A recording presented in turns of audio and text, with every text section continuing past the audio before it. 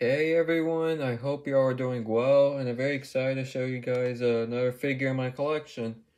A commentator asked me to review this figure in my collection, and I was happy to do that because I actually own this figure. This animal is known as the Blainville's beaked whale.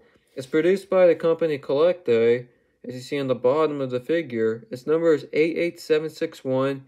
First produced in 2016 and still in production today. The Blainville's beaked whale, there are beaked whales that are known as mesoplodonts. Those include a lot of other beaked whales. There's around like 16, 17 species that are known. And they're actually still describing new species. There's one that was even described in 2021.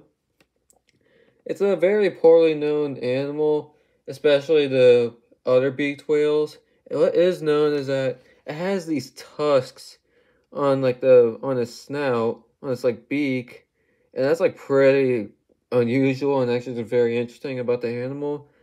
Its blowhole is kind of like it's kind of like a semicircle, and it's actually pretty close to its snout, unlike other whales where it's more on the back. These animals, they live in groups of 4 to 5, and they're known to inhabit warm and tropical waters, and they're more notably seen around the Caribbean and Bahamas. They actually are very deep divers. They can reach depths of over 1,000 meters. And beaked whales are very, very interesting.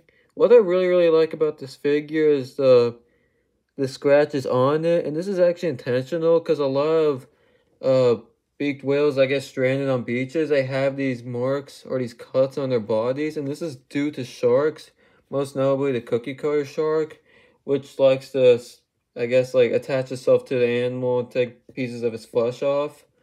So that's why these scratches are there. That's a very nice touch and very nice detail that I'm happy CollectA put on the figure. Now, to review this figure, this is an animal I honestly did not know about when I looked at the catalog, and I'm just very happy to buy it. I bought this like around 3 years ago in a big buy with a bunch of other whales. This is honestly a very interesting animal. I really like the dots, these spots on the figure. Its fins are really nice. These tusks are actually pretty sharp and they're not bendy, which is cool. And I really like its snout. Its eyes are well made as well.